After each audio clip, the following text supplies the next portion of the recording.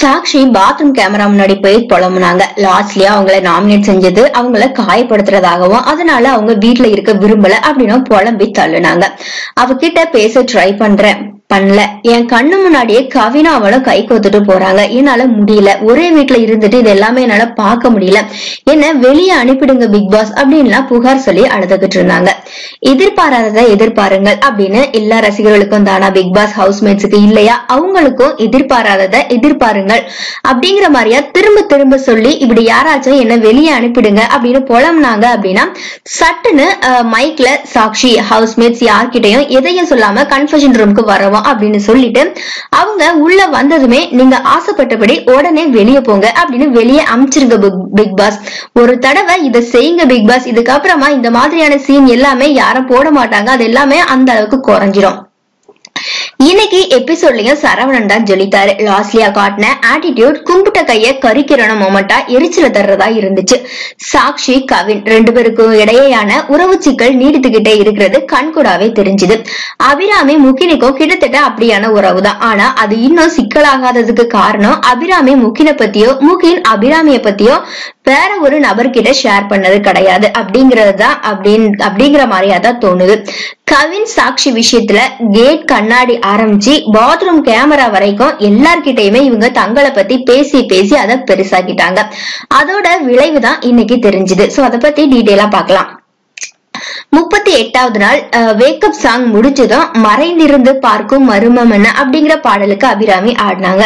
சிறப்பான பரதநாட்டிய ஸ்டெப்ஸ் எல்லாமே போட்டாங்க. அதுக்கப்புறமா கொஞ்ச நேரத்திலேயே ஆடுங்கடா என்ன சுத்தி அப்படிங்கிற பாடல் ஒழிச்சது. சோஃபாவை எல்லாமே தாண்டி குதிச்சு வந்தாரு நம்மளுடைய விஜய் கிட்ட பிறந்த முகின். கெட்ட ஆட்டம் போட்டாரு. அதுல விஜயோட பிரபுதேவா இணையிற அந்த ஒரு பீட்டுக்கு முகினோட சாண்டியும் குதிச்சு இறங்குனது வேற வேற வேற லெவல் பெர்ஃபார்மன்ஸா இருந்துச்சு. கிட்டத்தட்ட முழு பாடலுமே அந்த இடத்துல ஒளிபரப்புனாங்க. அடுத்ததா இளமை இதோ இதோ அந்த பாடலுக்கு நம்மளுடைய தர்ஷன் வந்துட்டு செம்மையா ஆடினாரு. ஆட்டத்தை கொஞ்ச நேரம் தான் காட்டினாங்க. பாடலோட ஆரம்பத்துல முகின் பைக்கா மாறி நிக்க தர்ஷன் ஓட்டுனது குட் ஐடியா. சம்பளமே இல்லாம சாண்டி அங்கேயும் எல்லாருக்கும் டான்ஸ் மாஸ்டர் வேலை பார்த்துட்டு இருக்கிறாரு அப்படிங்கறதுதான் தெரிஞ்சது. அடுத்ததா மொட்டை கடுதாசி அப்படிங்கிற ஒரு புதிய டாஸ்கோட வந்தாரு பிக் பாஸ். ஹவுஸ்மேட்ஸ் ரெண்டு பேர்கிட்டையும் கேட்க விரும்புற கேள்விய ஒரு கடிதமா எழுதி போடணும் அப்படிங்கறதுதான் டாஸ்க். கேட்டது யாரு அப்படிங்கறத சொல்ல தேவையில்லை. அந்த கேள்விக்கு பதில் எல்லார் முன்னிலையுமே சொல்லப்படும் அப்படின்னு அறிவிச்சாரு. சாக்ஷி உங்க கேரக்டர் ஏன் அடிக்கடி சேஞ்ச் ஆகுது அப்படிங்கிற கேள்விய அபிராமி கேட்டாங்க. அடுத்ததான் லாஸ்ட்லியா அபிராமி கிட்ட உங்க ஃப்ரெண்ட்ஸ் சாக்ஷி அண்ட் ஷெரின் உங்களுக்கு உண்மையா இருக்காங்களா அப்படிங்கிற கேள்வியை கேட்டாங்க. சாக்ஷி லாஸ்ட்லியா கிட்ட சாக்ஷி கூட ஏன் மிங்கிள் ஆக மாட்டீங்க அப்படிங்கிற மாதிரியான மொட்டை கடுதாசி போட்டாங்க. அடுத்ததா மதுமிதா லாஸ்ட்லியா கிட்ட உங்களோட உண்மையான சுயரூபம் என்ன அப்படிங்கிற கேள்வியை கேட்டாங்க. அடுத்ததா மதுமிதா முகின் கிட்ட வெளியில காதலி இருந்தும் அபிராமியை ஏன் கன்ஃபியூஸ் பண்றீங்க அப்படிங்கிற மாதிரியான ஒரு கேள்வியை கேட்டாங்க. அடுத்ததா சரவணன் சாண்டி கிட்ட நடனத்தை தவிர அன்பு பாசம் நட்பு காதல் ஏதாச்சும் தெரியுமா அப்படிங்கிற மாதிரியான கேள்வியை கேட்டாரு. அடுத்ததா சரவணன் சேரன் கிட்ட நீங்க அவ்வளவு பெரிய டைரக்டர், அதை தாண்டி இங்க என்ன கிடைக்கும், இது எதை நோக்கின பயணம் அப்படிங்கிற மாதிரியான கேள்வியை கேட்டிருந்தாரு. அடுத்ததா சேரன் சரவணன் கிட்ட நீங்க ஒரு குறிப்பிட்ட வட்டத்துக்கு அப்புறமா ஒதுங்கியே இருக்கீங்களே ஏன் அப்படிங்கிற கேள்வி கேட்டாரு. முகின் சேரன் கிட்ட நீங்க ஸ்ட்ராட்டஜி கேம் பிளே பண்றீங்களா அப்படிங்கிற மாதிரியான கேள்வியை கேட்டாரு. சாண்டி கவின் கிட்ட உங்களுக்கும் சாக்ஷிக்கும் என்ன நடக்குது அப்படிங்கிற மாதிரியா கேட்டிருந்தாரு. அடுத்ததா தர்ஷன் கவின் கிட்ட உங்களுக்கும் சாக்ஷி லாஸ்லியாவுக்கும் நடந்த பிரச்சனைக்கு அப்புறம் நீங்க அவங்கள பாக்குற கண்ணோட்டம் இப்ப எப்படி இருக்குது அப்படிங்கிற மாதிரியா கேள்வியை கேட்டிருந்தாங்க. கன்ஃபெஷன் ரூமுக்குள்ள போய் இப்படி ஆளாளுக்கு பல கேள்விகளை கேட்டு பெட்டியில போட்டாங்க. அந்த கேள்விகள் எழுதப்பட்டும் வந்துச்சு. கேட்டவங்க யார் அப்படின்னு தெரியாமலே நம்முடைய ஹவுஸ்மேட்ஸ் எல்லார் முன்னிலையுமே விளக்கம் கொடுக்க ஆரம்பிச்சாங்க.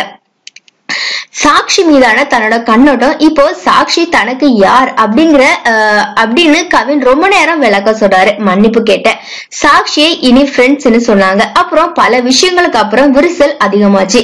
அதுக்கப்புறமா மன்னிப்பு எல்லாம் கேட்டு அப்புறம் நாமினேட் பண்ணது எனக்கு ஷாக் ஆயிருந்துச்சு. அதுக்கு நான் மன்னிக்கல அப்படின்னு அவங்க சொல்லிருக்கலாம். கெட்டவனா கூட இருந்துடலாம், கேனைனா இருந்திருக்கேன்னு நினைக்கிறப்ப கஷ்டமா இருந்துச்சு அப்படின்னு சொன்னாரு. அவர் பேசும்போது அழுது அபிராமியும் அழுது யாரே செட்டிங்கா அப்படின்னு சாண்டி கலாய்க்கிற அளவுக்கு நடந்துச்சு அவங்களுடைய அந்த ஒரு கான்வர்சேஷன். அடுத்து சேரன் இது எதை நோக்கிய பயணம் அப்படிங்கிற கேள்விக்கு விரிவா பதில் சொன்னாரு. நான் ஆட்டோகிராஃப் வெற்றி மட்டும் தான் கடைசியா ஃபீல் பண்ணது. அதுக்கப்புறம் போராடிக்கிட்டே தான் இருந்தேன். இப்போ இருக்கிற மக்களுக்கு நான் அந்நியமாயிட்டேன். எனக்கு திரும்ப மக்கள் கிட்ட என்னோட முகம் பதிய வைக்கணும். விஜய் சேதுபதி தான் என்ன அமைச்சது. உங்க 35 வருஷ அனுபவங்களை ஷேர் பண்ணிக்கிட்டே இருங்க, அது மக்களுக்கு பயன்படட்டும் அப்படின்னு சொன்னது விஜய் சேதுபதி தான். எனக்கும் மக்களுக்குமான இடைவெளியை குறைக்கத்தான் வந்தேன் அப்படின்னு சொல்லியிருந்தாரு. அடுத்ததா சரவணன், அவருக்கு கோபம் வராதா அப்படிங்கிற கேள்விக்கு எல்லாரையும் விட அதிகமாவே கோபம் வரும், ஆனா என்னோட வாழ்க்கை என்ன கோபப்படக்கூடாது அப்படின்னு மாத்தி வச்சிருச்சு.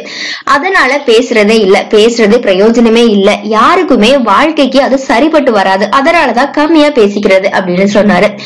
அடுத்ததான் லாஸ்ட்லியா, உங்க ஒரிஜினாலிட்டிய புரிஞ்சுக்க முடியல, எந்த உரையாடலையுமே கலந்துக்க மாட்டேங்கிறீங்க அப்படிங்கிற கேள்விக்கு, நீங்க பெரும்பாலும் மத்தவங்களை பத்தி கதைக்கிறீங்க, அதுல கலந்துக்கணும், மத்தவங்களை பத்தி பேசணுங்கிற அவசியம் எனக்கு இல்ல, பின்னுக்கு போய் கதைக்கணுங்கிற அவசியமும் இல்ல அப்படின்னு ஆட்டிடியூட் வழியே சொன்னாங்க. அதுக்கு அடுத்த கேள்விக்கு பதில் சொல்லும் போது, நான் எனக்காகத்தான் இருக்கேன், உங்க யாருக்காகவும் ஆடல பாடல அந்த அவசியமும் இல்ல, வேற தோற்றம் உங்களுக்கு தோணுச்சு அப்படின்னா அதை அப்படியே வச்சுக்கோங்க, எனக்கு ப்ராப்ளம் இல்ல அப்படின்னு சொன்னாங்க. முடியலாமா? முடியல, உன்னோட ஆர்மில ஆளுக்கு குறைஞ்சிட்டே போகுது, அது உனக்கு தெரியுதாமா? அடுத்ததா சரவணன், ஒரு குறிப்பிட்ட வட்டத்துல இருக்கீங்க, அதை தாண்டி யார் தப்பு பண்ணாலும் கண்டிக்க மாட்டீங்க அப்படிங்கிற கேள்விக்கு பதில் சொன்னாரு. சேரன் பத்தி மீரா புகார் சொன்னப்ப, நான் எந்த இன்ஃப்ளூயன்ஸும் இல்லாம நீ பண்ணது தப்புன்னு சொன்னேன், வேற இதுல நீங்க ஏன் கலந்துக்கல, பதில் சொல்லலன்னு கேட்டா, ஒரு பொண்ணு பையனும் நைட்டு 10 மணிக்கு மேல தனியா போய் பேசிக்கிறாங்க, அவங்க என்ன பேசினாங்கன்னு உங்களுக்கு தெரியாது, எனக்கும் தெரியாது, இதுல நான் என்ன குரல் கொடுக்கறது? 2 பேரும் என்கிட்ட நான் இந்த மாதிரி பேசினேன், எனக்கு அட்வைஸ் சொல்லுங்கன்னு சொன்னா நான் ஏதாச்சும் சொல்லலாம், எதுவுமே தெரியாம நான் என்ன பேசுறதுன்னு தான் பேசாம இருக்கேன், நீங்களும் பேசாம தான் இருக்கணும், ஆனா நீங்க என்ன நடந்துச்சுன்னு தெரியாததுக்கு எல்லாமே பதில் சொல்லிக்கிட்டு இருக்கீங்க, இதுதான் நடந்திருக்கு வீட்டுல, என்கிட்ட கேட்டா கண்டிப்பேன், பொதுவா நானும் கண்டிக்கிறேன் அப்படின்னு எல்லாம் என்னால சொல்ல முடியாது, எப்போதெல்லாம் எனக்கு குடும்பமா உணர்றீங்க அப்படின்னு கேட்டிருக்காங்க, எப்பவுமே நான் அப்படித்தான் உணர்றேன். அதுக்கு ஒரே உதாரணம், என்னோட மனைவிக்கும் என்னோட உறவுகளுக்கும் எப்படி நான் சமைச்சு போடுவேனோ முகம் சுளிக்காம அப்படித்தான் உங்க எல்லாருக்குமே சமைச்சு போடுறேன், எனக்கு பெட்ஷீட் துவைக்க தெரியாது, வீடு கூட்ட தெரியாது, எனக்கு தெரிஞ்ச சமையலை உங்களுக்கு நான் மனசார செய்றேன் அப்படின்னு சொன்னாரு. நீ கலக்கு சித்தப்பு. அடுத்ததா தன்னை பத்தின 2 கேள்விகளுக்குமே நம்மளுடைய சரவணன் சார் அளித்த பதில் சிக்ஸர்கள் கிரவுண்ட தாண்டி பந்து விழுந்த மாதிரியா தான் இருந்துச்சு. அடுத்ததா முகின் தனக்கு வந்த கேள்விக்கு சொன்ன பதில் தெளிவிலையும் அப்படி ஒரு தெளிவு. அபிராமிக்கும் எனக்கும் இருக்கிற நட்பை எல்லாருக்கும் விளக்குறத விடவும் நானும் அபியும் புரிஞ்சுக்கிட்டா போதும்னு நினைக்கிறேன், உனக்கு ஒரு லைஃப் இருக்கு, உன்னை எனக்கு பிடிச்சிருக்கு, உனக்காக எப்பயும் நான் இருப்பேன், என்னோட அன்பு இருக்கும்னு ஒருத்தங்க சொல்றது ரொம்ப பெரிய விஷயம், என்கிட்ட அபிராமி அத சொன்னாங்க. காதலிச்சு பாதியில அவங்கள கஷ்டப்படுத்திட்டு போறதுக்கு பதிலா நண்பனா அவங்க கூட கடைசி வரைக்கும் டிராவல் பண்ணணும்னு நினைக்கிறேன் அப்படின்னு சொன்னாரு முகேன். தவிர நான் தான் குடும்பத்துல தனிமைப்பட்டது போல தன்னோட மகனும் மனைவியும் படக்கூடாது அப்படிங்கறதுலயும் கவனமா இருக்கிறதா சொல்லியிருந்தாரு. முகேன் பேசி முடிஞ்சு வந்ததும் அவரோட தோல்ல சாஞ்சி அழுதாங்க அபிராமி. எல்லாருமே அவங்க 2 பேரோட பர்சனலுக்கு மரியாதை கொடுத்து அமைதியா இருந்த அந்த தருணம் ரொம்ப அழகா இருந்துச்சு. சாக்ஷியம் தன்னோட கேள்விக்கு பதில் சொல்லும் போது கவினுக்கும் தனக்கும் நடந்த உறவு சிக்கல்களை விவரிச்சாங்க.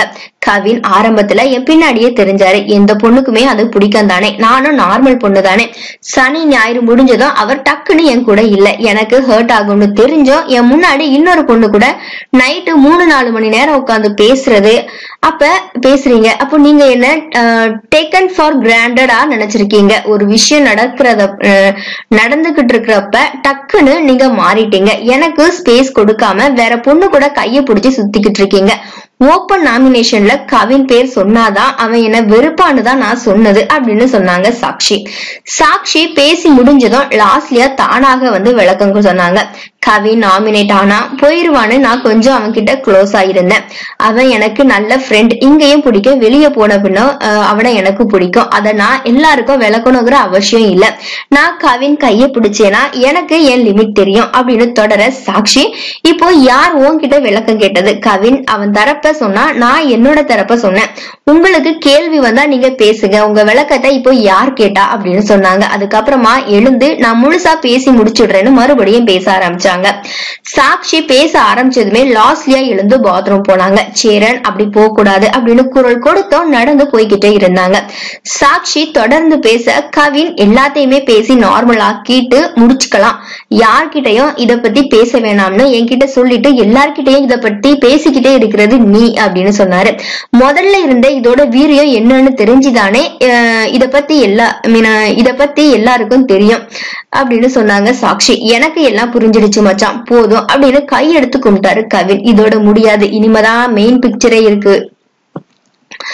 பிக் பிரதர் சீசன் 1ல மேகன் லவுடர் அப்படிங்கிற பெண் போட்டியாளர் 8வது நாளே நம்மால முடியாதுரா சாமி அப்படின்னு வெளியேறிட்டாங்க. அவங்களுக்கு முன்னமே நடந்த பாலியல் ரீதியான துன்புறுத்தல் காரணமா போஸ்ட் ட்ரோமாட்டிக் ஸ்ட்ரெஸ் டிசார்டர் இருக்கிறதாகவும், பிக் பிரதர் வீட்டுல ஆளாளுக்கு தம் மீது கத்தும் போது அந்த மன பிரச்சனை அதிகரிப்பதாகவும் சொல்லி அவங்களாவே வெளியேறிட்டாங்க.